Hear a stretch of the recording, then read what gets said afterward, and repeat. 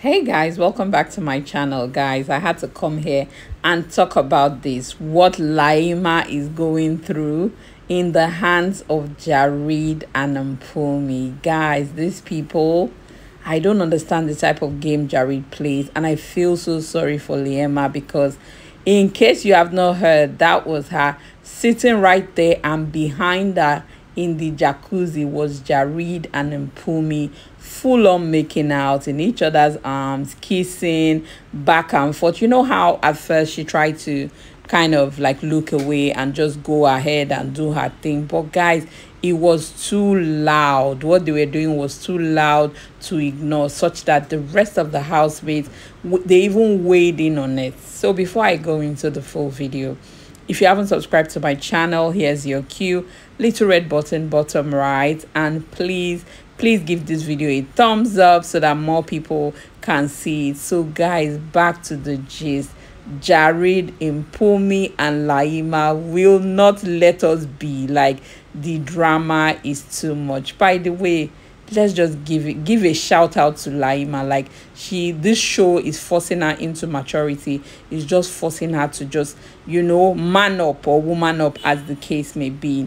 So Jareed and Mpumi, in fact, matter of fact, it was Jareed that called her and was like, oh, what about the jacuzzi? We said we're going to go to the jacuzzi. And of course, trust Mpumi. Mpumi is always out for any drama, and that's how Mpumi too dived into it. Both of them wearing red, Jareed with his red scarf. You know that it was properly scripted, well thought out for Valentine's, and both of them in the jacuzzi, they began like proper making out.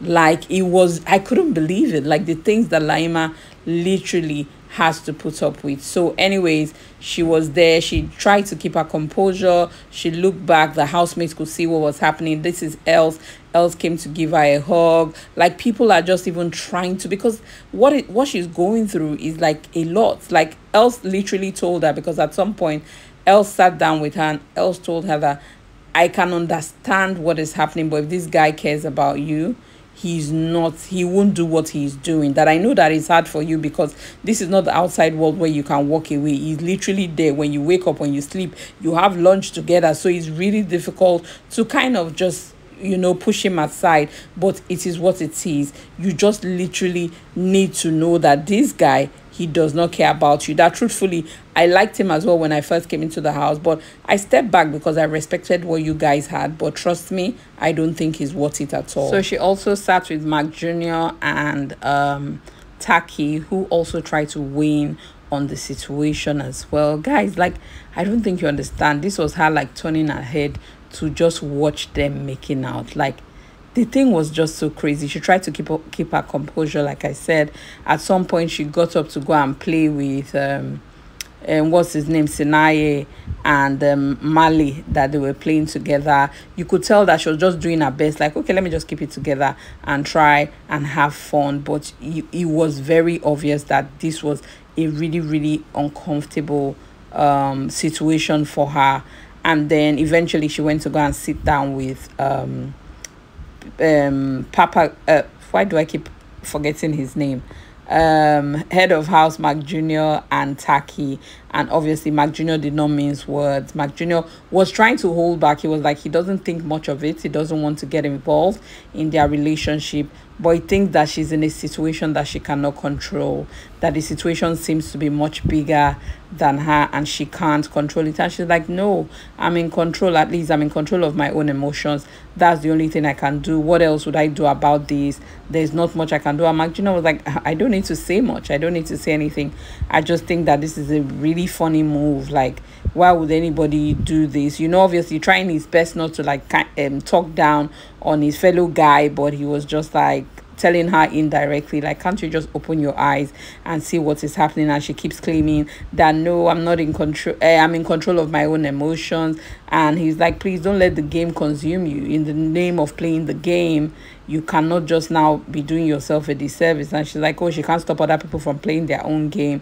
And it's like, is this the real you? Is this your own game? So, you know, for me, it was very obvious that Mark Jr., they were all just trying to tell her stuff. And of course, Mark Jr. will hold back at some point, and she was like, Takkie, what do you have to say? And the same thing, Takkie just broke it down to her that, listen, we'll finish talking tomorrow. You go and meet him again and you start talking to him like nothing happened. Like, at some point, you just have to break away from all of this. Mark Jr. was like, even from the strike, you got punished for this guy and you are still there. She's like, no, it's not that she goes back. He comes back begging, even sometimes with tears in his eyes. He comes back begging her. That is the reason why she goes back. And as sad as the situation may be, you can just tell that Jareed doesn't really care.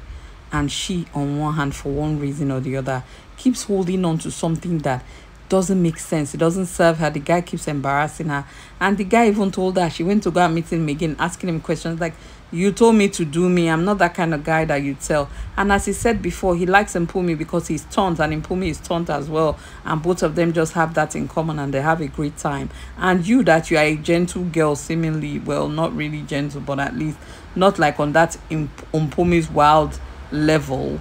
Why are you then involved in this thing that is not like it's even paying you?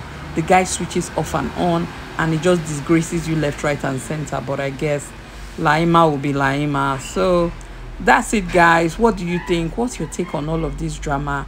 Why is Liema putting herself through all of this? One person that we know that is having a great time is definitely Mpumi.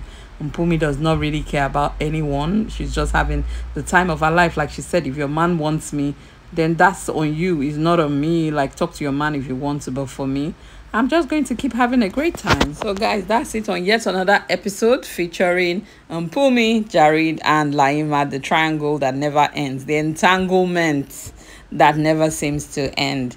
So what do you think? What do you guys think about this never-ending saga? Do you feel sorry for Liema? Do you think she's doing it on purpose and it's part of her game and she doesn't mind being caught up in the triangle, anything just to play the game, to stay relevant? Because that's what she told Mark Jr., that she's just with him. She knows she doesn't care or anything. She's just with him as part of her game plan. Like, what do you guys really think? Because on one hand, you feel sorry for Liema, like nobody deserves to be treated like this. But on the other hand, you feel like, silly girl, why are you still with him? You need to let go. And I don't even know what to think about her, guys.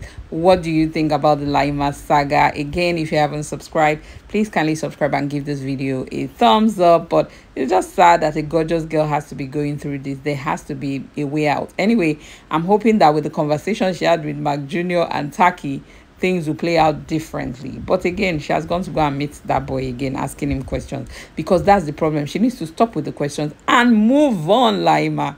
Thanks for watching, guys. I'll see you in my next video.